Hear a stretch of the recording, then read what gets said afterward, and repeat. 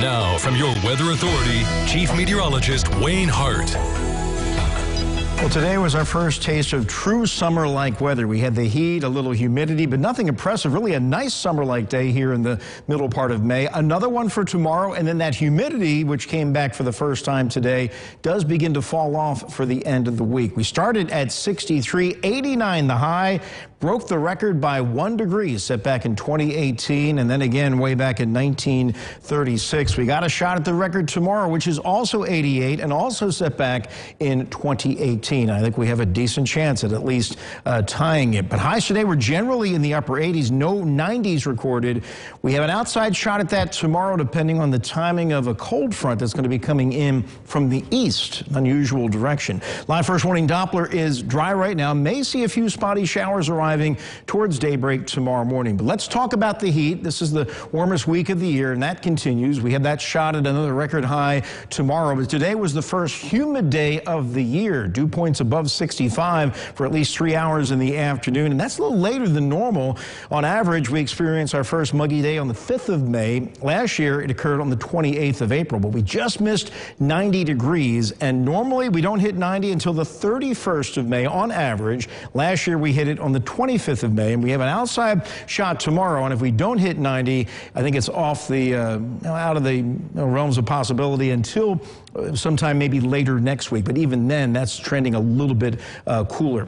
Our Superior Ag tower camera downtown Evansville on a really nice summer-like evening. It's 77, a little muggy with that dew point of 68, a south wind at 5. We're in the mid to upper 70s. We're going to wind up in the upper 60s to around 70 by daybreak tomorrow morning. We had severe weather out in West Texas, kind of winding down this evening. We had more storms up in the western Great Lakes. Those have weakened, and a big low-pressure system off the east coast has been battering the outer banks of North Carolina. I'm going to show you some video from that in just a moment. But that's a low that's moving to the west and will actually drive cooler air back into our area from the east, opposite direction than what we're accustomed to. And I'll show you how that's going to play out here with Future Tracker. Towards daybreak tomorrow morning, ridge of high pressure weakens enough to allow a few spotty showers to develop for the morning commute. They'll fade away, and then that weak front comes in from the east.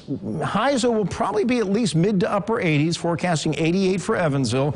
That would tie the record, but depending on the timing of the front, we see it come in with maybe a few more showers developing in the afternoon. It will be humid for one more day, but then that front continues westward tomorrow night. Temperatures cool down a bit, and the humidity really falls off on Thursday, which will be a mostly sunny day, just a little cooler, mid-80s, but with that lower humidity, it's going to be very nice, and it will feel even nicer on Friday with more sunshine, maybe a spotty shower trying to come in the east from the east with that moisture, but high temperatures again in the mid-80s, above normal, but not as warm as it was today or will be tomorrow. So spotty showers possible towards daybreak, otherwise partly cloudy and warm upper 60s to around 70. A mix of sun and clouds tomorrow, a few showers moving through, very warm and humid, mid to upper 80s. And then on the 7-day forecast, the heat comes down a little bit. The humidity drops a lot for Thursday and Friday, mid-80s. Scattered thunder showers developing on Saturday, but they'll be scattered, not a washout. Looks like the best chance of rain over the weekend will be late Saturday into Saturday night. A few more showers and thunder showers do develop on Sunday, and then that front gets a little more energetic Monday night into Tuesday of next week.